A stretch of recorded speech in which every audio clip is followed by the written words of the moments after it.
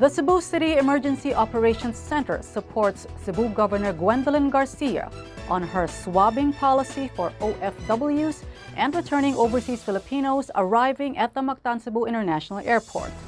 This comes as the governor revealed yesterday that two national officials plan to file a case against her for allegedly defying IATF protocol. Chari Coronel reports.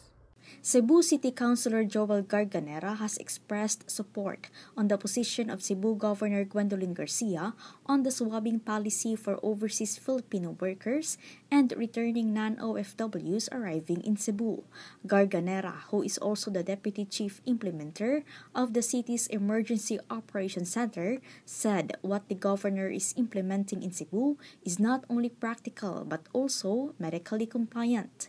The city councilor said that the negative test result upon arrival should be enough for the OFWs and ROFs to travel to their respective local government units. He also believed that most of the arriving passengers have already received their complete doses of COVID-19 vaccine. In a press conference yesterday, the governor announced that two national officials plan to file a case against her for allegedly defying the whole-of-nation approach of the Interagency Task Force. Based on Resolution 114 of the IATF issued last May 6, all arriving passengers will be required to go on a 14-day quarantine upon arrival and undergo a swab test only on the 7th day from the date of arrival. In Cebu, Garcia's directive is that all Cebuano OFWs and ROFs arriving at Mactan Cebu International Airport will undergo double swabbing, while transit passengers will be swabbed before proceeding to their final destination. With double swabbing, Cebuano OFWs and ROFs are swabbed upon arrival at the airport.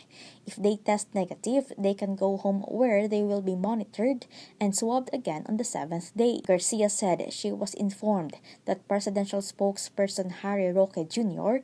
and Justice Secretary Minardo Guevara were considering to take legal action against her. The governor believed that her executive order is innovative and not a violation of IATF directives. Representatives of the Health Department from other provinces in Central Visayas, including Bohol, Siquijor, Dumaguete, Negros Oriental, and Cebu Province, visited the Cebu City EOC today to discuss Garcia's policy on swabbing. Chari Coronel, Sunstar Tonight.